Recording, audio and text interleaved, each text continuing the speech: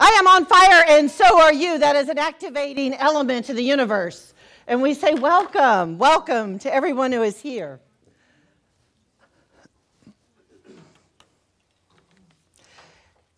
Some of us do not tune in to the news, and some of us get inundated with the news. This morning,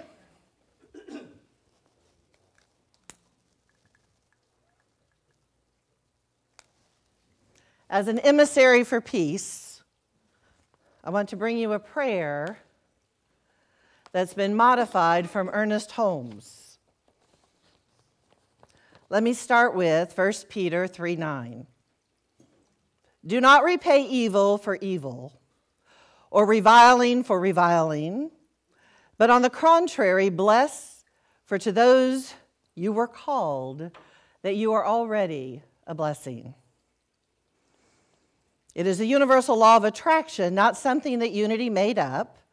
It's not just Ernest Holmes or New Thought, but what you put out into the universe, your thoughts and your words attract likeness.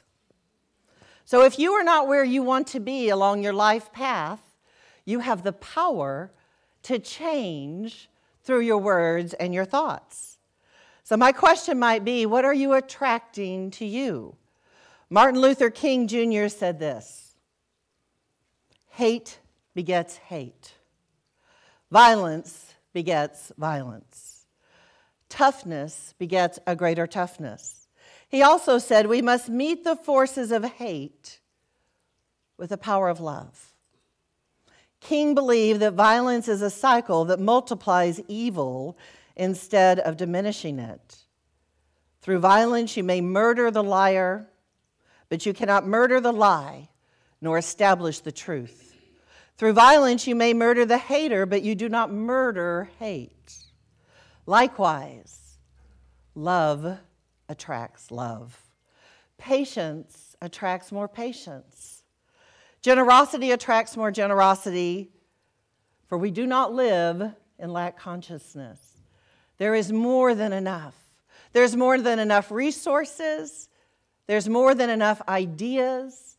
There's more than enough love, and there is more than enough you. Love always wins. So from Dr. Ernest Holmes, trusting in the divine destiny of these United States and in the preservation of liberty, security, and self-expression, I offer this prayer. Take a breath. I know and affirm that divine intelligence governs the destiny of these United States, directing the thought and the activity of all who guide our affairs. I know and affirm that success, prosperity, and happiness are inherent gifts of freedom, and rightfully so the divine inheritance of all of us. I know and affirm that success, prosperity, and happiness are now operating in the affairs of every individual in this country. If you do not believe this to be so, hold this as an affirmation to the universe, so that what we are thinking about, where our thoughts go, the likeness is attracted, and we'll create it to be so. I know and affirm that divine guidance is at hand and enlightens the collective mind of all in this country. Divine guidance ensures economic security to all without the loss of personal freedom or individual self-expression. I know and affirm that the all-knowing mind of God's Spirit holds a solution to every challenge facing our country today. And since we do not believe that we are separate from that God's Spirit mind, we have within ourselves to be true that we have the solutions for every upset in our country today. May we, along with our leaders, open our hearts and our minds to this divine wisdom, availing ourselves of its guidance to foster peace and prosperity for all.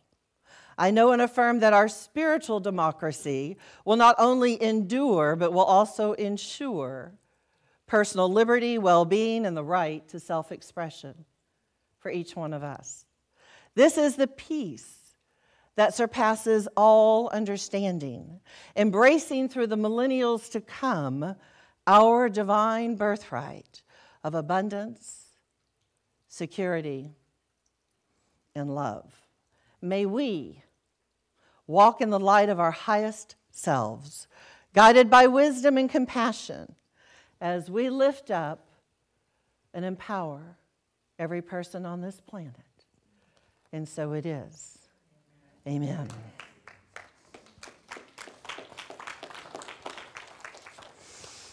So if you haven't watched what's been going on, we're always filled with changes. And how interesting that today the topic is the power of discomfort.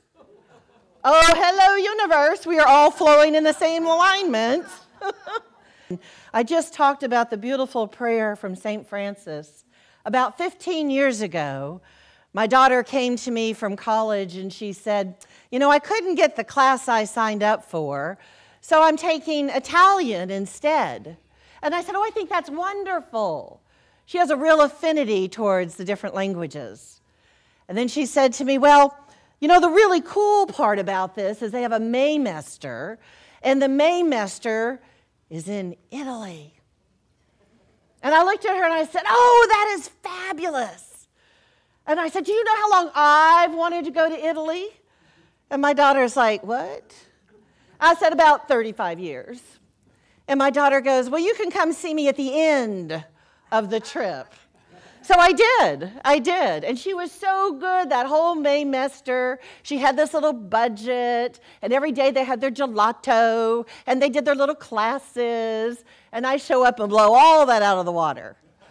But we had one specific little tiny trip that a lot of people don't do in Italy, and it was in the town of Assisi. Now, if you've never been there, it is a tiny little town way on top of a hill above the lemon groves, and it's tiny. It's tiny. And so we get in there, and these little nuns are about yay big. About yay big. And honey, they can climb that hill. They can climb that hill. And I'm over there going, oh my God. Oh my God. I'm so American. Oh my God. But it was a beautiful, beautiful experience. So when you sing that song, and I listened to it before I prepared this message, that hill that we climb, it's not even so much about that destination as the journey for us to get there. And how do we act and react, and who do we bring in our inner circle, and who do we set outside, maybe with healthy boundaries? Because who wants to be in the place of discomfort? Many of us try to avoid it to the very best of our ability. Some of our personalities we just shut down. Like, you coming at me, I'm just not going to respond. And some of us like to, out the door, see ya, and never coming back in to finish the discussion. And then some of us, like I've been accused of, are not conflict adverse. So spill it and get it out there, and let's get it on the table, and let's just muddle and mold in it until we can just get rid of it. And so that brought me to a fairy tale that I bet many of you know called The Princess and the Pea. I remember as a little girl, my little part in that show. But this one, I had to go and look it back up. So it's about 1835 that this wisdom came through this writer's fingers. And if you don't remember the story, the handsome prince travels throughout the land to find his bride, but he does not find her. He is defeated, deflated. And he comes back to that grand castle, and there's this huge storm, lightning and rain, and a little tap, tap, tap on the castle door. And of course, who is it? The princess. But Mama doesn't really believe she's a princess. So Mama Queen decides, why is it always the women that are the bad ones in the stories? You know, I don't know what that is about. Maybe it's kind of like the discernment piece. We got to make sure you're real. So anyways, the little princess is just bedraggled, and they get her all cleaned up and fluffed up, and they put her in the bed, and if you remember the story, they put a hard, uncooked pea on the very bottom, and they layer it with 20 mattresses and then 20 bed feather cloths. So this little tiny, fluffy, delicate thing gets in there, And the night passes, and they have breakfast together. And at breakfast, do you remember the story? She's so bruised and battered, she doesn't know what was going on in that bed all night. And the mother goes, oh, I think she really is a princess. So, of course, in fairy tale land, and I know this will be true for Robert, but in fairy tale land, you get married and live happily ever after. So when I look at this story and I think, wow, what is my hard, uncooked pea? What is that little thing that just irks the snot out of me? Because we all have it. Some of us have done tremendous amounts of work, self-reflection, workshops, Bible training, no Bible training, and we've come to this place after 30, 40, 50 years that we kind of got it. We've been working on it. And then something happens. That onion peels back one more layer, and you got to do it again. That is our discomfort. That is our discomfort. There's a beautiful teacher in the Ernest Holmes ways that came to me through a magazine, thank you, Judith. And as I read what he had to say, I thought, you know, to be uncomfortable, when we want to get back to comfortable, we get a gift to examine what is making us so uncomfortable. What is it that we've either put underneath 20 feather mattresses, the carpet, the family drama, whatever it is we haven't faced, what is it that we might look at? So this beautiful man, Eugene Holden, says this: as good as life is, we can sometimes experience uncomfortable situations. Some of these experiences can be blessings in disguise, guiding us to choose something greater. You know, if you're just happy-go-lucky and the world's working for you, we don't tend to stretch. Nothing is out of sync. Matter of fact, we're in sync. So when something disrupts that flow, when something makes us a little uncomfortable, I see it as an opportunity for growth, an opportunity to expand where we already are. He says, learning to be comfortable with the uncomfortable allows us to see where the blessings are. Learning to be comfortable with the uncomfortable. So when we're uncomfortable, we try to do whatever our techniques are that bring us back to center, unless it's avoidance. Being uncomfortable for us can be a call to transformation. And what is the definition of transformation? We're going from one way of being to another way of being. We are transforming our ideals, our beliefs, our patterns. We are opening ourselves, I will say, to a new awakening. We have the opportunity, when things are uncomfortable, for a new awakening. Eugene Holden says this: I trust in the power of my word and the law that acts upon it. I am guided to experience only the highest and best always and in all ways. So when your world isn't working, when you have this opportunity, this gift for transformation, we talk often in the New Thought Patterns of using words and affirmations, positive statements of truth, because if we're not there, then we're unveiling to become. We don't have to punish ourselves and say, you should already be there. You should. What does should do? When you're shouldn't on yourselves, we're going to release that. So instead we look at, so if I'm not exactly where I want to be today, what is it I might yearn to be? For that is already within you. Like we were talking yesterday, and I have to give a little kudos. We had 13 magnificent goddesses in here yesterday. We did. And part of our work was looking at what is already within us, like that little walnut to the tree. The potentiality of expanding life is within each one of us. and how we want to show up, how we want to demonstrate who we are already as blessings. So he's using an affirmation that if you're not quite there, or you're a little out of sync, or life feels to be a little uncomfortable, he's using words to create that pattern, that comfort level. I am guided to experience only the highest and best, always and in all ways.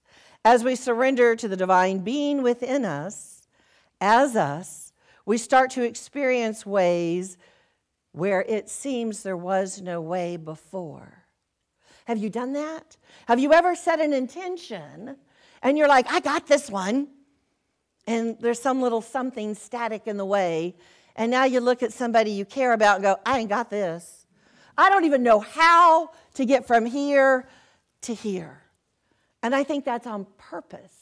I think that's intentional for us. For when we don't know, what does that open up? Curiosity, opportunities, channels to learn. When we know everything, because some of us know everything, we don't have any opportunities to learn. When we say, I don't know, I'm ready for the next. I'm open to receive guidance. I'm here for that divine wisdom. And how does wisdom come? Experience. Sometimes you fall down to learn how to stand up. And it's okay. It's okay. We don't have to be perfect all the time. So I love, and not usually at the moment that it happens, when I get these beautiful gifts and opportunities, and I'm like, I don't have a clue, because I'm not supposed to. That is the learning. That is the gift. That's when you attract in what you're putting out there. That is the gift of the people who come in your life, whether it's a hard time or a good time, the ideas that come in your life, because now you don't know. You don't know. You're open to receive. It's a vulnerability that is surrounded in a truth that surpasses all understanding. When we talk about the mystery of God, the mystery of what is it we cannot see, that spirit-filled world, can you listen for the message? Can you be open to receive what you cannot see? And if that sounds like a far-out concept, how about something really easy like love? Can you be open to receive love? My buddy, Edwene Gaines, one of my favorite ministers, she said, what I know with clarity and certainty is that when you make a 100% commitment to do or be something, and you take every step with integrity, the universe will open up a way where before there was no way. The universe will rush in to support you. It cannot be a vague, hazy, wishy-washy statement. You have to be passionate. When we talk about prayers, when you sit on the couch and you do your kumbaya and you're being so good with your little candle, but there's no feeling behind it, the universe says, all right, tell me what you want. I'm right here. I'm ready. But you got to feel into it. Bring the passion. Have the courage to bring the passion. Eugene Holden says this: as we surrender to the divine being within us as us, we start to experience ways being made out of seeming no way. In fact, the way is made easy. Our job is to know and trust the affirmation, I am the life of God. All that God makes through me is done with ease and grace. I release the discomfort of fear, doubt, and worry, for I trust in the divine within me as me. It's our opportunity to see and know that God is within each one of us. We just simply release, the fear, the worry, and the doubt.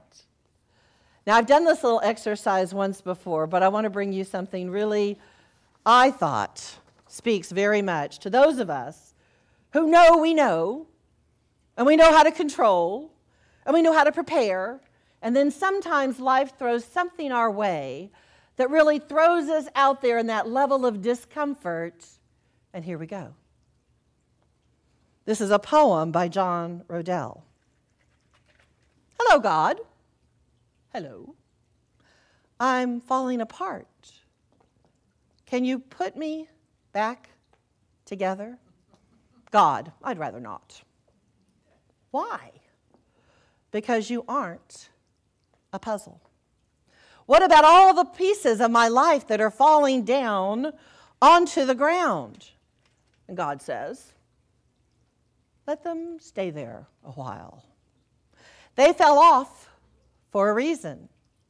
Take some time and decide if you need any of those pieces back.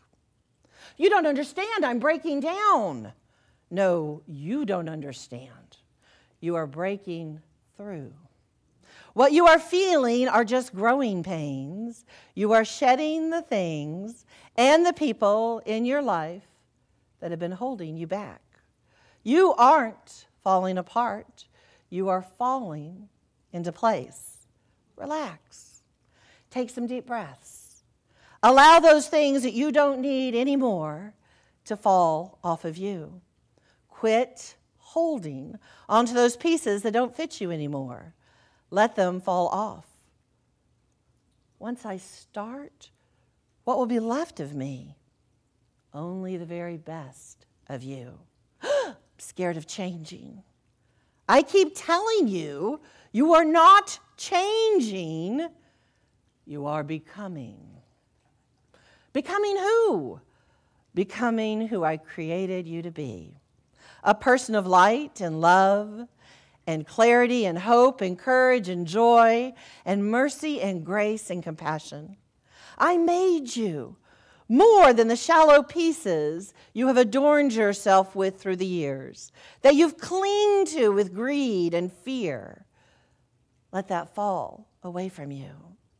I love you. Don't change. Become. Become. Become who I made you to be. I'm going to keep telling you this, some of us hard-headed ones, until you get it. There goes another piece, I said. Yep, God said. Let it be. So I'm not broken? Of course not, God said. But you are breaking like the dawn. It's a new day. Become. And so it is. Amen.